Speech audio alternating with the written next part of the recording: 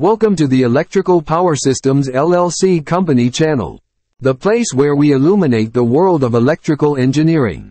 I'm your guide through this electrifying journey. On this channel, we dive deep into the fascinating world of electrical engineering, exploring its principles, applications, and practical techniques. Whether you're a beginner or an experienced enthusiast, we've got you covered. Get ready to amplify your understanding of electrical engineering on the Electrical Power Systems LLC Company channel. Let's charge ahead together. What is the overtopping system and how it works? An overtopping system is a type of wave energy converter, WEC, that uses the kinetic energy of waves to generate electricity. The system works by allowing waves to break over a barrier, which causes water to flow into a reservoir. The water in the reservoir then flows through a turbine, which generates electricity. Overtopping systems can be either onshore or offshore. Onshore systems are typically located in areas with high wave energy, such as near the coast. Offshore systems can be located in deeper water, where wave energy is more abundant. Overtopping systems have several advantages over other types of WECs. They are relatively simple to design and build, and they can be installed in a variety of water depths. Overtopping systems are also relatively efficient, and they can generate electricity even in low wave conditions. However, overtopping systems also have some disadvantages. They can be susceptible to damage from storms, and they can have a negative impact on marine life. Overtopping systems are also relatively expensive to install, and they may not be economically feasible in all areas. Despite the challenges, overtopping systems have the potential to be a significant source of renewable energy.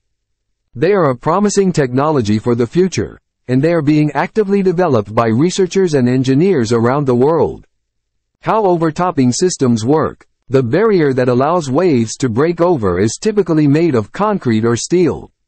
The reservoir is typically located above the turbine, and it is designed to hold a certain amount of water.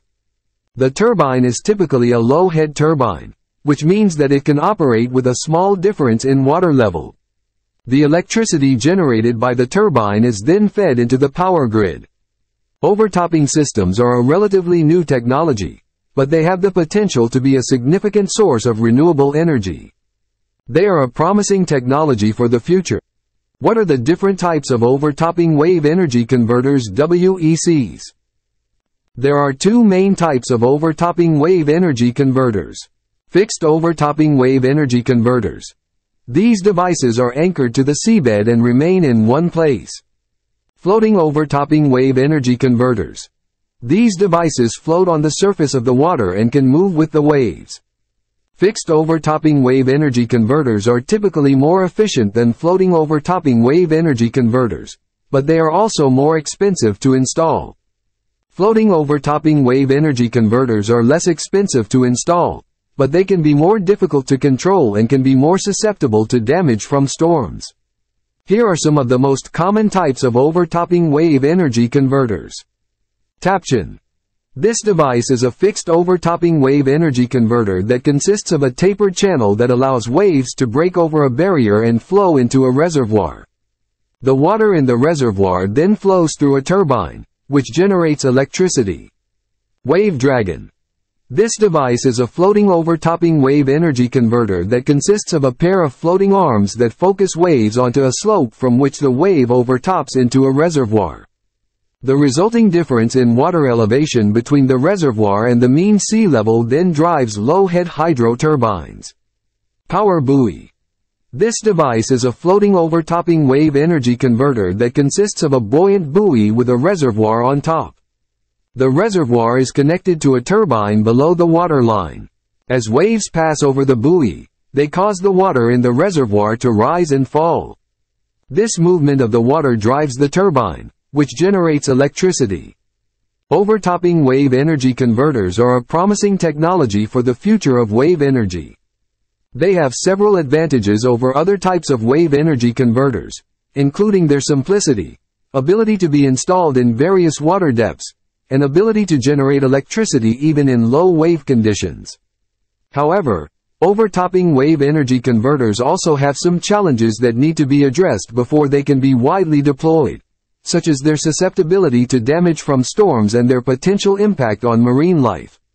What are the different components of an overtopping wave energy converter (WEC)? The main components of an overtopping WEC are: wave energy converter. This is the device that converts the kinetic energy of waves into electricity. Turbine. This is the device that converts the kinetic energy of water into mechanical energy. Generator. This is the device that converts the mechanical energy of the turbine into electrical energy. Power conditioning system. This is the system that converts the electrical energy from the generator into a form that can be used by the grid. Electrical collection system. This is the system that collects the electrical energy from the power conditioning system and transmits it to the grid. Mooring system. This is the system that anchors the WEC to the seabed or keeps it afloat. Control system.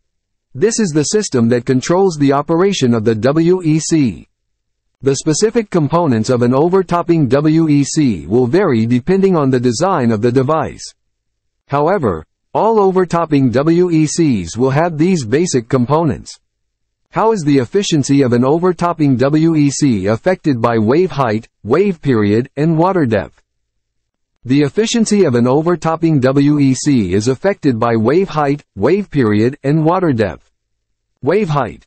The efficiency of an overtopping WEC increases with wave height. This is because the amount of energy in a wave is proportional to its height. Wave period. The efficiency of an overtopping WEC is not significantly affected by the wave period. This is because the amount of energy in a wave is not significantly affected by its period. Water depth. The efficiency of an overtopping WEC decreases with water depth. This is because the amount of energy in a wave is reduced as it travels through deeper water. The efficiency of an overtopping WEC can be improved by increasing the wave height and reducing the water depth. However, these factors are not always under the control of the developer. Therefore, it is important to design an overtopping WEC that is efficient in a range of wave heights and water depths.